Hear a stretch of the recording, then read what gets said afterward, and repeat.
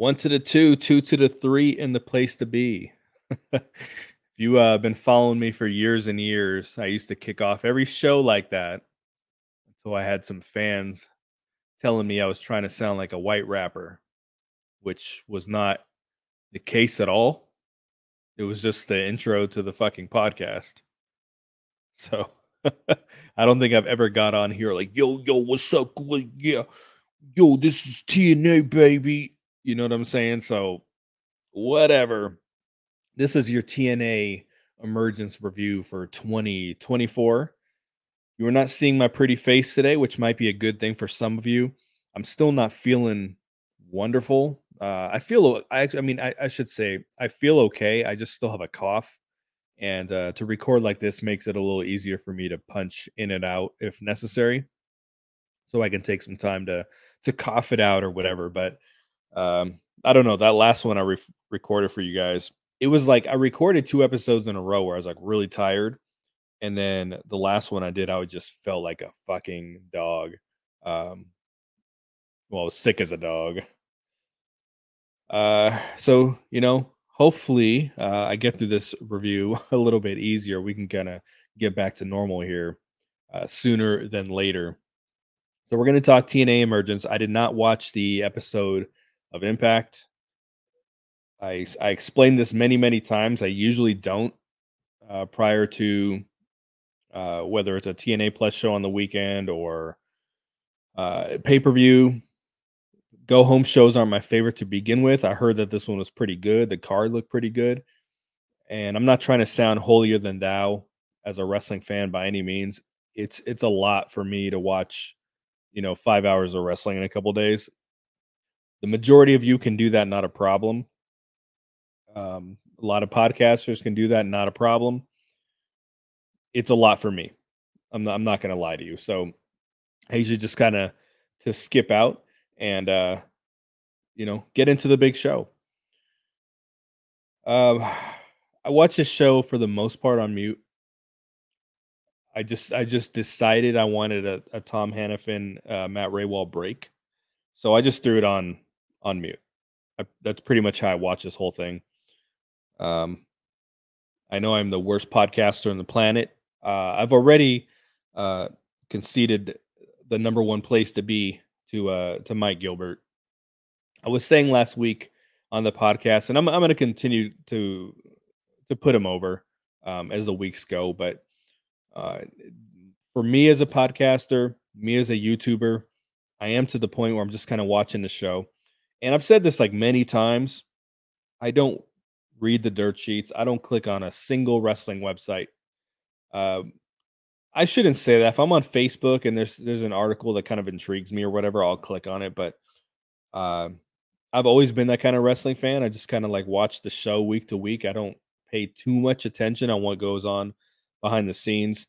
To an extent, I have that responsibility as a podcaster. That's why I try to get some inside information for you guys. But that's just never been the type of wrestling fan I am. I usually kind of just watch the show when it comes on, watch the pay per view when it comes on, and I go off that information. But if you're someone who, like Mike, subscribes to Meltzer and Sean Sapp and these dudes, and he's pulling up seating charts and talking about TV markets and uh, you know puts a lot of effort into the way he covers the show in very very uh, very small detail, very in depth. His thoughts of the show, thought of the program, very similar to mine. People are going to say he's negative like I am. We have very, very similar views. We're very similar individuals, but he does go into depth in a way that many of you probably want me to, and I just don't and don't care to. So, definitely look up Mike and JD show YouTube channel, and then get with the Patreon. I'm a Patreon subscriber there, and he does a very good job just touching on the TNA news in a way that, again, I just don't and won't. So, with that being said, I did listen to his review to the episode, so I know what happened. I know what went down, and I might go back and watch a couple matches here or there, but I did watch Emergence, and again, I'm the worst podcaster on the planet because I barely listened to anything the announcers were saying. I had the volume at like an 8, so I could like kind of hear something, but all I could hear was Tom Hadfin saying "Roar." That's the only thing I could hear at that volume. And then I turned it up at one point for a few seconds. I was like, you know what? Let's just let's just listen to the show, whatever. I swear to God, the very first thing out of his mouth. Oh, and a kick out. So I said, okay, I'm already and a kicked out. So just continue to watch this thing on mute. I did not catch the pre-show. Again, I am the worst podcaster on the planet. This is not the number one place to be. It's like the number 59th place to be now. I did not watch Kushida versus Frankie Kazarian. I'm sure it was a fine little wrestling match. They're trying to find ways. Kazarian, they will get him little wins, but he loses when it matters. He loses when it counts. And I actually thought he was going to get involved in the main event because he has been wanting a world title shot. And it kind of makes no sense because you've got this fighting champion who will fight anybody. Frankie Kazarian was the last two at Slammiversary. And, I felt that when Telegraph and Tom said on commentary the other day, doesn't Frankie Kazarian know you got to earn a title shot around here? I felt he was kind of telegraphing that Kazarian was going to get involved in this main event. I'm not one of the people that think Nick Nemeth is going to have a particularly long run. I think it's going to be very short. I think they promised him a title run. I think he's going to have a couple fun little matches, and then I think he's going to drop it, and they're going to get back to where they need to be, which is Moose being the champion and Joe Hendry beating him. So that's what I think, or Santana beating him. But I think that is the direction they're going. I think the Nick Nemeth thing was number one promise, number two, one of those things where they're like, hey, let's put the title on a WWE guy, try to get some buzz, and then go back to business as usual. So creatively, things are not making a lot of sense right now when you're talking about the Moose and Santana dynamic, where the world title has to be in the mix there in one way or another. Frankie Kazarian trying to be a champion, Joe Hendry, who should be in the main event scene and isn't. I shouldn't say he's not in the main event scene. He's in main events, but he's tagging up. That doesn't make a lot of sense because if you watch the NXT program, it looks like they're very focused and they know what they want to do with Joe Hendry. You don't get that vibe watching TNA. It looks like they're just trying to throw him in places. And then you've got Josh Alexander in the mix, who had this great heel turn. Dude is like dead in the water all of a sudden because he can't win. And wrestling history tells us a match like Slammiversary that you get this heel turn that no one was expecting. That person's probably going to win the match or be responsible for whoever wins the. What happened?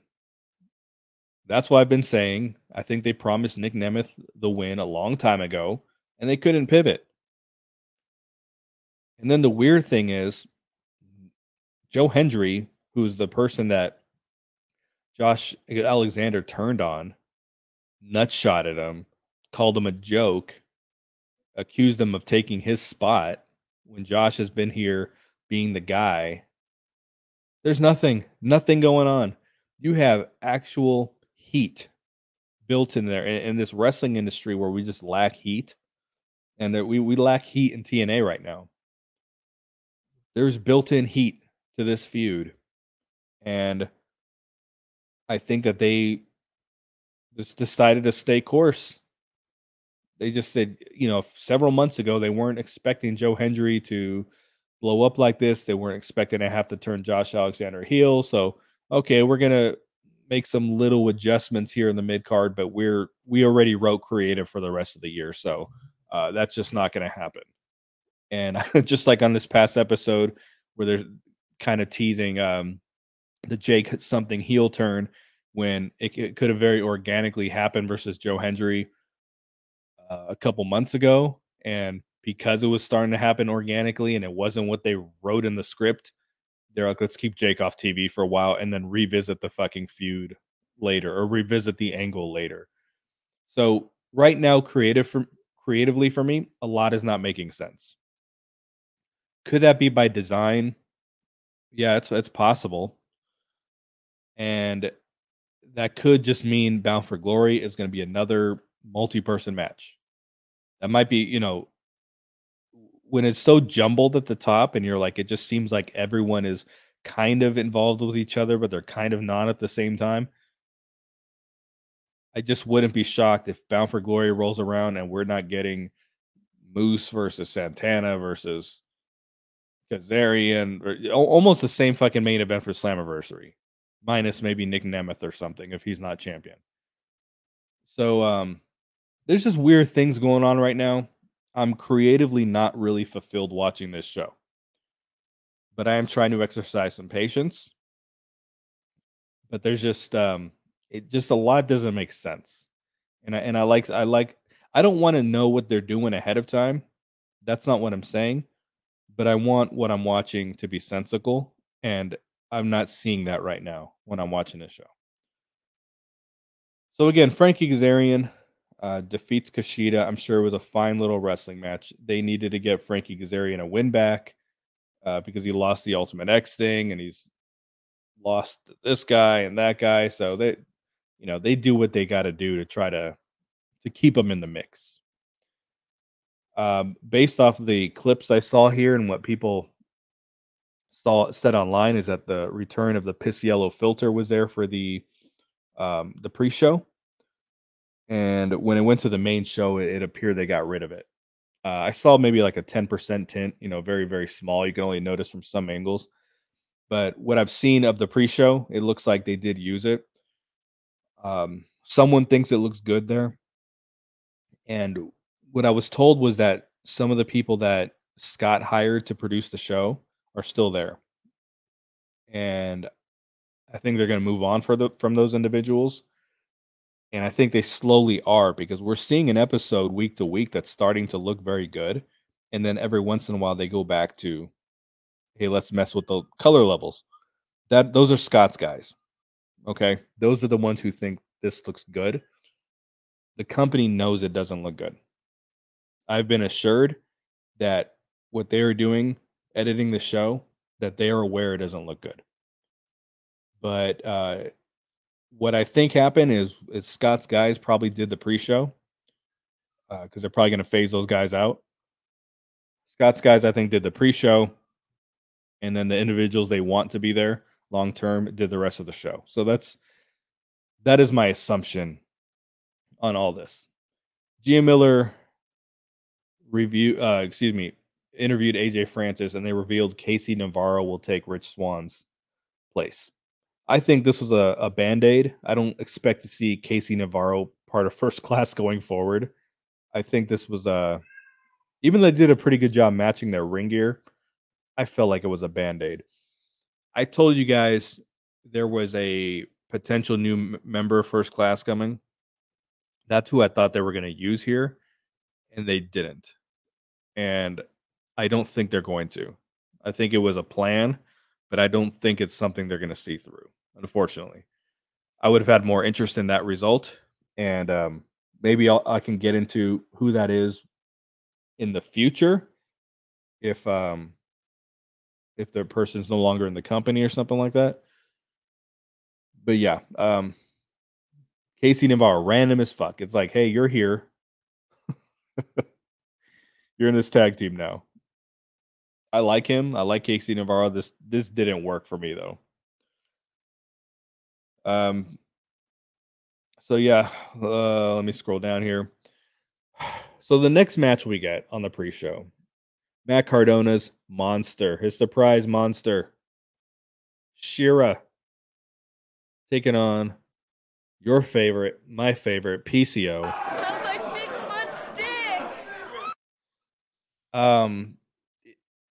No one does the surprise entrant participant partner worse than TNA. Just historically, it's been a bomb. Um, I would say 20% of the time it's something good, but it's usually a bomb. So we've had 3 mystery Cardona partners so far. It's been Khan, Shira, and Madman Fulton, who will probably the latter we'll probably never see again. And TNA fans like him is the frustrating thing. They want to see him on screen, but the way he took the L and took the Brooksy bomb, I don't think we're ever going to see him again. Or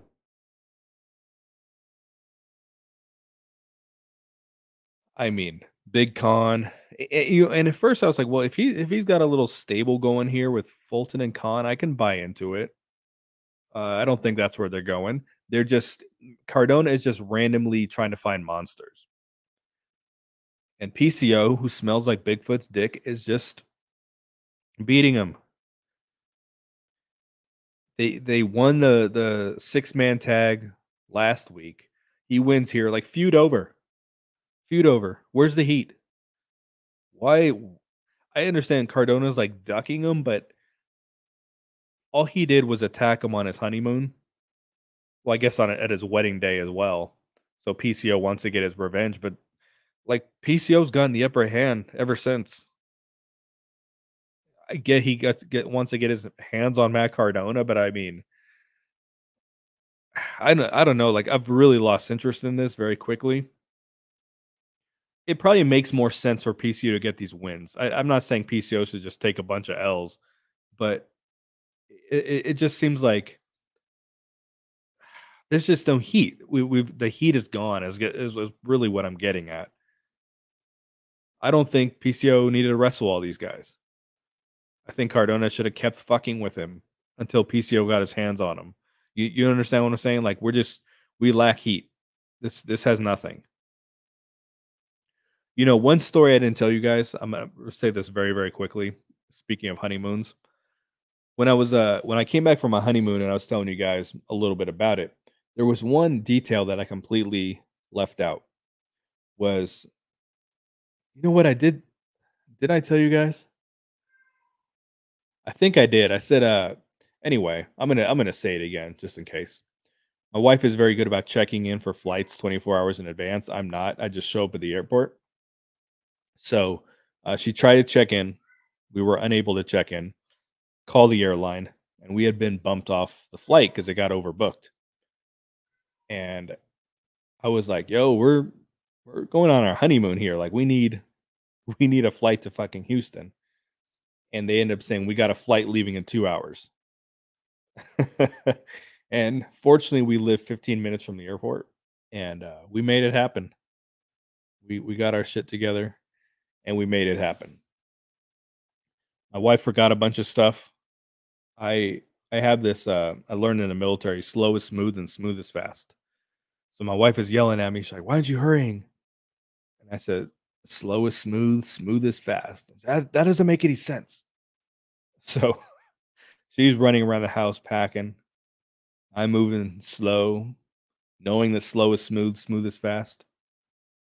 We pack everything. We get to Houston. We stay the night there. Open our suitcases. My wife realizes she left half her clothes. And I brought everything. Because slow is smooth and smooth is fast, folks. Anyway, maybe I did tell that story a month or so ago. I don't know. I just know I had a better honeymoon than PCO did.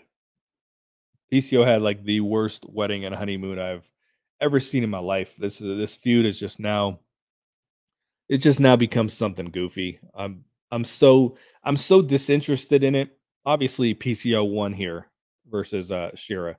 I'm so disinterested because I know that this is just going Monsters Ball or something along those lines.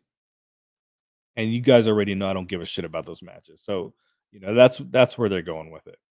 The only thing I would have interest in is if Cardona wins those titles from him, which who knows. Then we kick off the main show. We got Zachary. This is Ultimate X. Zachary Wentz versus Hammerstone versus Jason Hotch versus Riley Osborne of NXT versus the number one contender to the Digital Media Championship, Laredo Kid, versus Cheeseball Mike Bailey. Jeez. Yeah. Didn't we lock you in the dumpster one time? I got out. So I was a little critical when they were building this because I said, what? I've been pointing out everyone's a fighting champion. That's what they're doing in TNA right now, which is really the most boring way to book a champion. I'm one of those people that I think once you have a title, you should wrestle very little, and they should build up the opponent. And that's kind of it's old school mentality. You know, they didn't build up Mr. Perfect versus the Big Boss Man by having Mr. Perfect wrestle a bunch of people.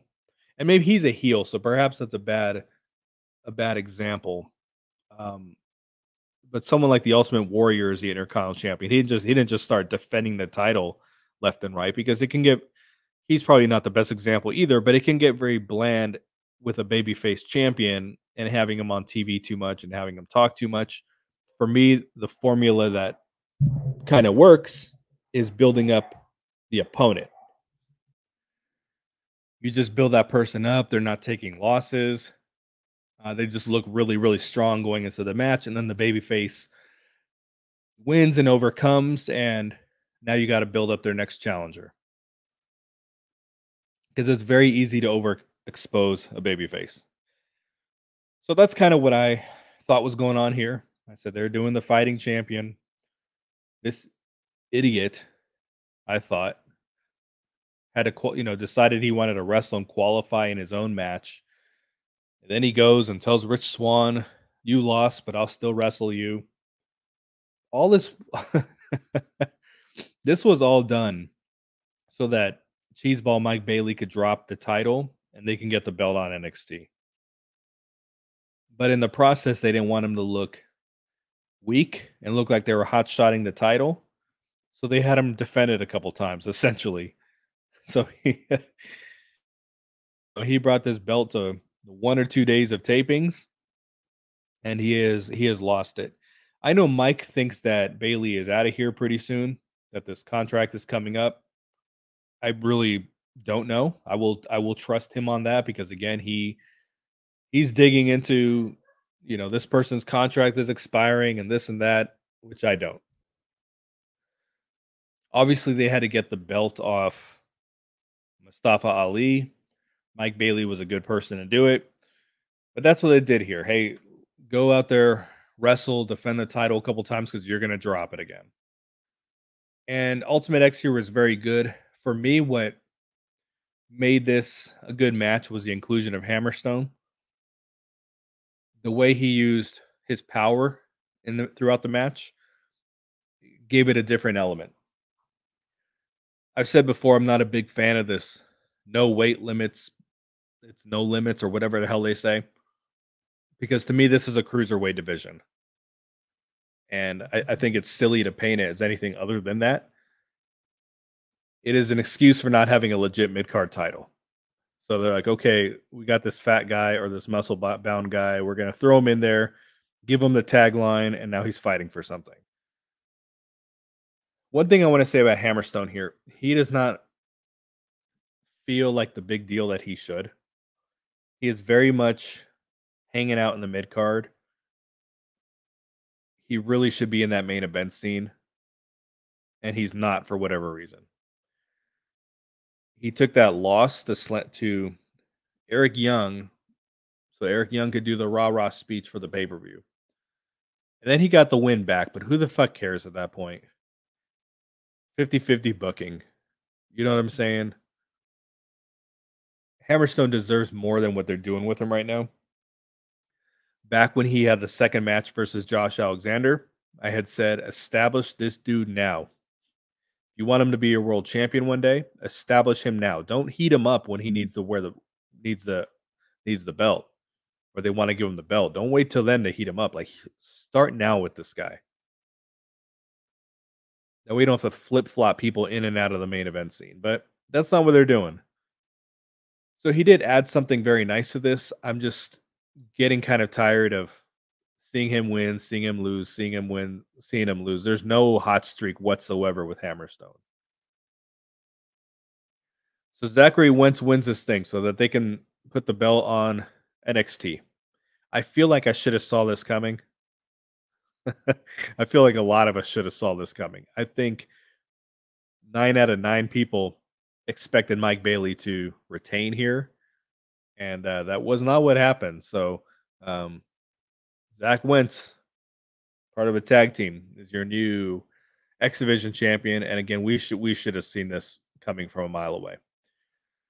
Gia Miller interviewed Josh Alexander. Again, I had this on mute. It's Gia calling someone by their name. I'm here with Josh Alexander. Josh, what? It's the same format. She looks at him with the doe in the headlights look. He was probably saying he's the best professional wrestler on the planet. And I know she interviewed Nick Nemeth a little later. He was probably saying he's the best wrestler. Guys, can you imagine if Stone Cold and The Rock got on there? That's the difference between just wrestling back then and wrestling now. But I mean, can you imagine Stone Cold and The Rock cut promos on each other about who the best professional wrestler is? There's a reason Vince kept that term off TV. Why it was superstars, and I think I'm learning more and more. I think I've learned more and more in the last year why he didn't allow certain terms to be used on television. It's starting to make more sense to me now, because like yeah, we're watching professional wrestling, but people don't really. Yes, a lot of people do, but a lot of people also, when wrestling was hot, didn't watch wrestling for the wrestling. It's like watching Cobra Kai for the karate. You kind of watch for the drama and the stories, and that's what I care about. To me, the wrestling is kind of secondary.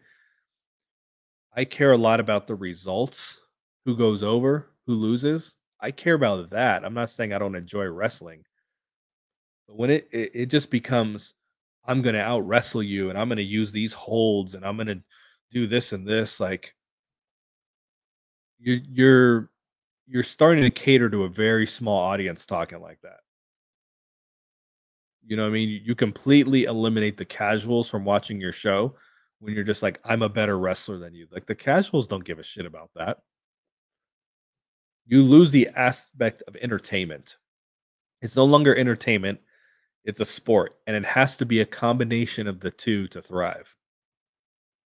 So that's why it was sports entertainment, and a lot of people didn't like that. But guess what? If it wasn't sports entertainment, it was just pro wrestling, we wouldn't be talking right now. There'd be no pro wrestling to speak of. They'd be in the bingo hall straight. Like when you're watching MLW and NWA and those presentations and from a small audience, like that would be what pro wrestling is today. So there just has to be more entertainment involved, folks. And these going back and forth, like I'm going to out wrestle you. You know what I'm saying? Let's move on to the next match here. We had Eric Young. I think those times are like the rah rah speeches and like getting everybody up, because like nobody really get motivated off that stuff anyway. Versus Steve Macklin. For the land of the free.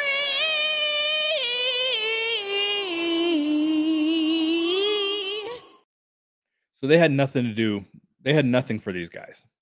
So they said, we're going to have you wrestle each other. And Steve Macklin won here. I was very worried that Eric Young was going to win. I didn't know if they needed a rah-rah speech going into the next set of tapings or not. So I was a little worried that Eric Young was going to win here. Steve Macklin wins, and they've been playing this. They've been doing this. Steve Macklin is going to be a baby face. Kind of goes back to being a heel, and it's this back and forth, and maybe it's on purpose. I don't know. It's very possible that just on purpose.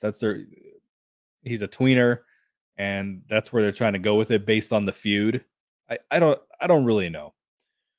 But thank God Steve Macklin wins here with a jackknife that my mother could have kicked out of, if I'm being totally fucking honest. But yeah, wins out of nowhere, so it's not a decisive victory by any means, but it was a good match. It was two people who can work, and that's a match that I can get with, that I can get behind. But at least Steve Macklin's getting a little bit of momentum. Eric Young doesn't need to be beating anybody on this fucking program.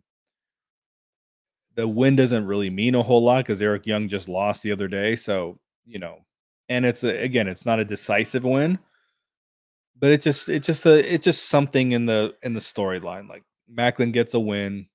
He's going to start building a little momentum. Hopefully the victory doesn't mean a whole lot, but I think it might be the start of them trying to go the babyface route with them.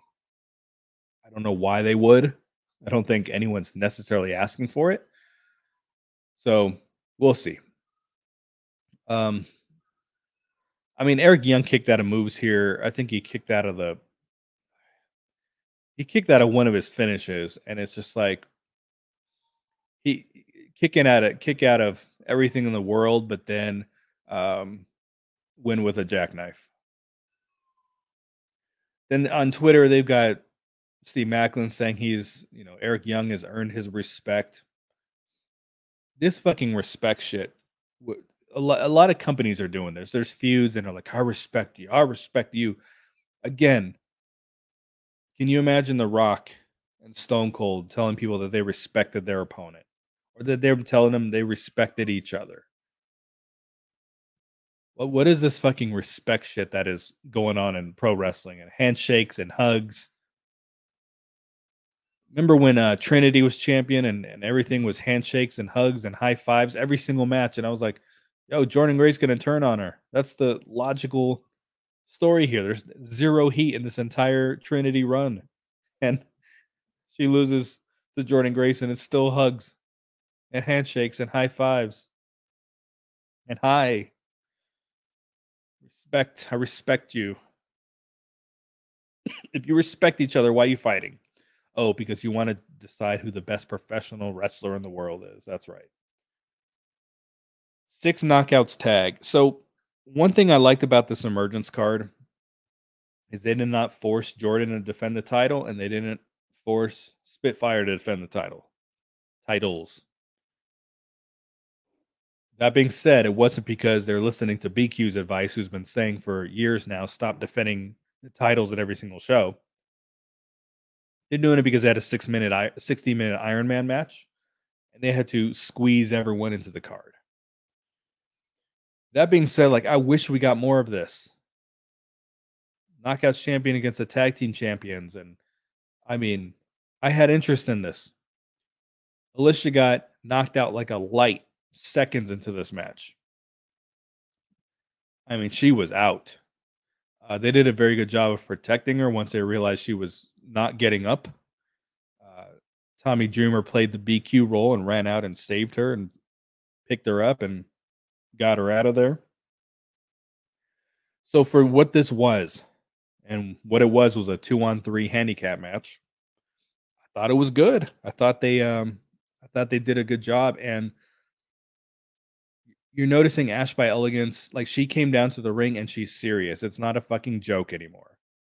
And that's what I've been asking for. And I've been telling you guys, they're going to tighten up that character. Now that Artie Evans isn't around, making it comedy and making it about the personal concierge, they're going to make some changes to Ash by Elegance. And they're little by little doing that, where she's, she can still portray that character, but it doesn't have to be bad comedy. She came down and she was ready for a fight. She came down, she did the gimmick, but once she hit the ring, she was ready for a fight. And that's what I appreciated out of this. I did not expect her to take the pin from Jobby Threat. They're probably going to find a way to justify that Spitfire is going to get Knockouts tag team title shots because of this. Because the finish was rewritten. I'm sure Alicia was supposed to take the loss. But instead they had Ash do it. But they're going to turn this into, oh, well, Spitfire won, so they're going to wrestle for the titles because they have no tag teams. So they're just going to wrestle until Spitfire wins. Like, it doesn't matter how much the militia beats them. They're going to wrestle until Spitfire wins. And Spitfire is one of the worst tag teams I think they've had in this division since they've had belts. And they're determined to have the titles on them. and to make them 2-time champions. They are determined for this to happen. But who else are you going to put the belts on? You bring in people like the Hex, who you just bring them in to beat them, and then you let them go. Like, there are women out there that you can. The crazy thing is, you can sign 2 women and say, "Hey, we're going to pay you both a couple $100 a taping." I don't know. It just, we're going to pay you. Come be a team. Come wrestle. I don't get it. I don't know why he's saying like that. I hate when people do that. Then we got the tag team title match, the ABC versus First Class. I have a feeling if Rich Swann was wrestling here, that First Class would have won. They should have won. I would have put the titles on them, but I don't know. They definitely weren't going to put the titles on AJ Francis and Casey Navarro. Frankly, they shouldn't even have had the fucking match. Rich Swann wasn't available. Rather than just, hey, we're just going to throw someone in here and pretend they are a part of this tag team, they should have just not had the match. I'm sure they could have figured something else out to do.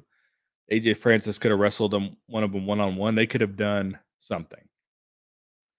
The match was fine for what it was. Casey Navarro is very good in the ring. He's never beat anybody. We've never seen him win in any way, shape, or form. But ABC wins. I don't know what direction they're going to go with First Class. I don't know what the suspension means for Rich Swann, because this is a company that only works a couple days a week. So is he suspended for the month?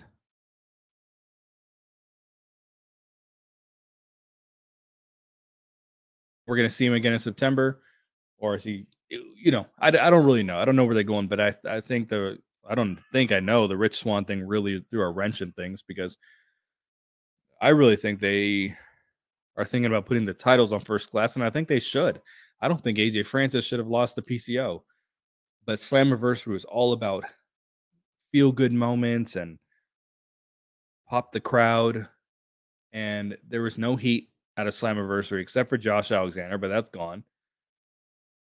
And the babyface is just reigning supreme all over this company. Nick Nemeth and Zach Wentz and Jordan Grace and ABC, and just all about the baby faces in this show right now. So for me, it's boring. And then we move on to the main event. Not the main event. This was the main event for me. This was the main event for me.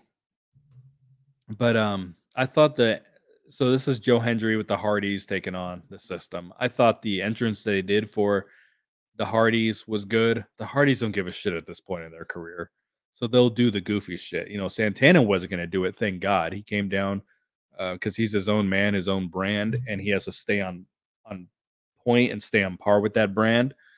The Hardys don't give a shit. It's the farewell tour. They're trying to get back to WWE, so it's fine. But I thought it was pretty funny. Jeff and Matt looked like they're having a good time, and believe you me, they did this for social media. They know that entrance with the numbers the Hardys get, the numbers Joe Hendry's getting, like, they knew, hey, let's do something. Let's do an entrance for social media.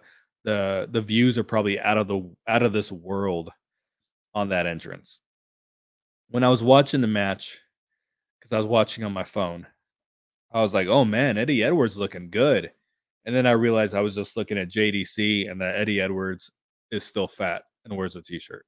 So, well, they all wore t-shirts except for JDC. So I don't really know why they were doing that. They haven't really said if JDC is part of the system yet, and that bothers me. Just say he's part of the system. Let's move on with this.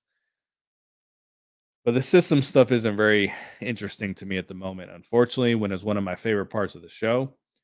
But I'm not really interested in it.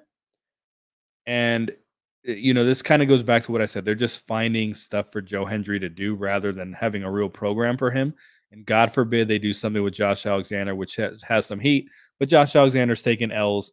So why would Joe Hendry benefit from beating him at this point? That's what I'm saying. Just a lot is not making sense. A lot is not logical. And I think it's because they promised Joe Hendry a title, and they have to go with it. And I think they probably promised Matt and Jeff Hardy the titles too. And that's why we're not going to get stuff like what we need, maybe like a first class run, because they're going to feel the need to put belts on people from WWE. And that, first and foremost, what they're going to do. And then from there, we'll see what happens. The Hardys don't need the belts. They're big, they're huge stars, they're the biggest stars in this company. They don't need the belts. But this system feuding with these guys, why? Because they jump them after matches. Santana and Moose, they have the only heat here. That's it. Everything else is just, we're just throwing them in matches. At least the system got the win here. Boston knee party to Matt Hardy. And we'll see what that branches off into, because that's not what I would have expected someone from the Myers Eddie team pinning someone from the Hardys team.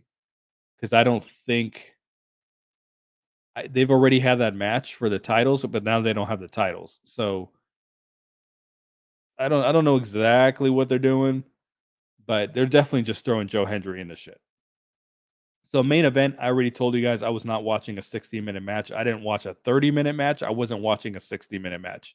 There's no way in hell your boy is watching a 60-minute match. And I heard it was okay. I heard it was okay for the first 15 minutes or so, and then was boring, and people were doing chants. And Iron Man matches are very difficult to do. Jordan and Deanna had a great one. It was 30 minutes, and that's all it needs to be. Because 30 minutes is already a long time for a match. This hour shit,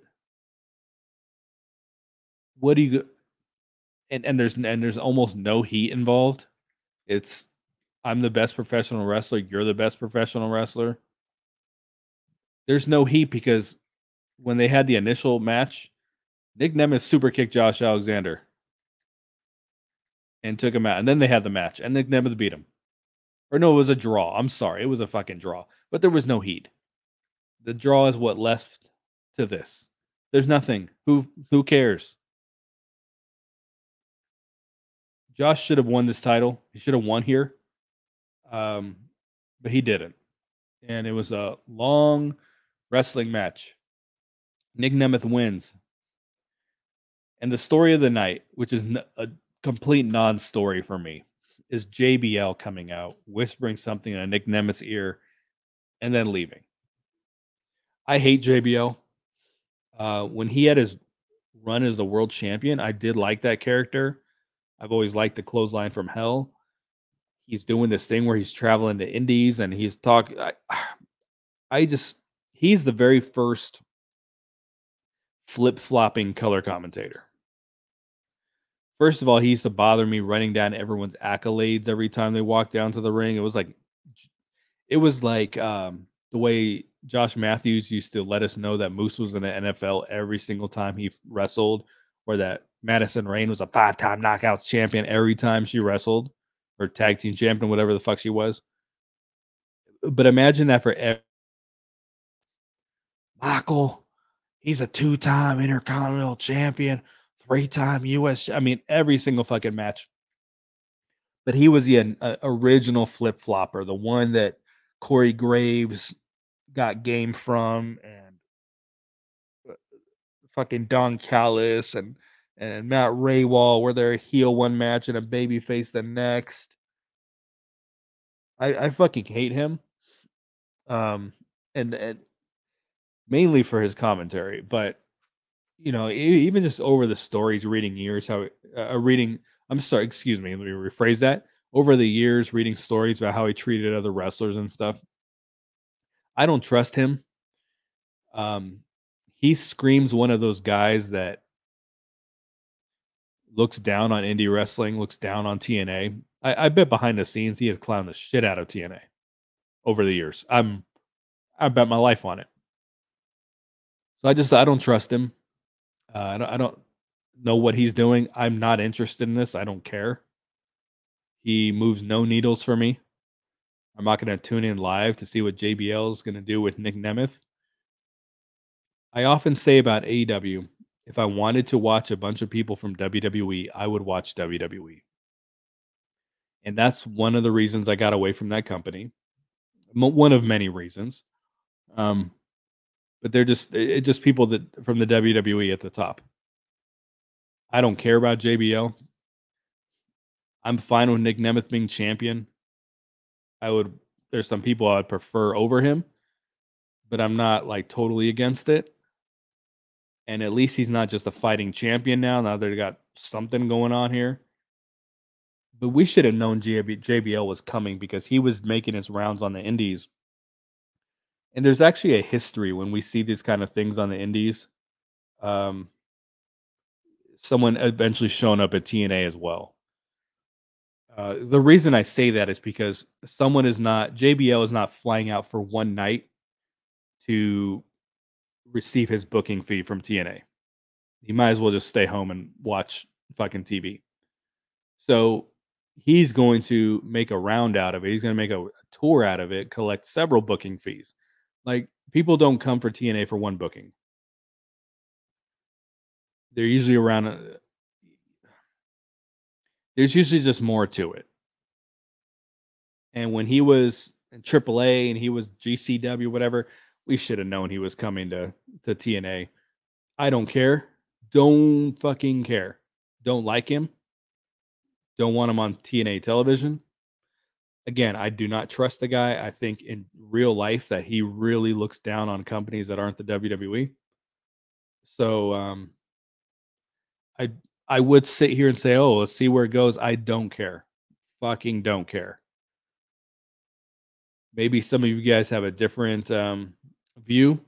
I don't think this draws additional viewers. I think a lot of fans don't like him. And again, as a TV character, he was fine. I thought his world title run was interesting. Played a bit of a racist. They really pushed the line. So I had some interest in what he did on screen. But you know me with commentary. I watch this show on mute. So it's one of the original guys I hated on commentary. I'm like, no. Emergence was okay, folks. This wasn't their best show that they've done, but it wasn't a bad show. It was a show. They didn't need to do a 60-minute Iron Man match. The crowd didn't really want it. But, at least they sold this place out. I mean, it was all of 400 people, but at least they sold it out. It looked pretty good on screen. And it was solid enough. There's a couple stories coming out of it, a couple nothing burgers. But that was your TNA Emergence. Thanks for checking me out this week, folks. I will talk to you next week. Review and Impact. Peace.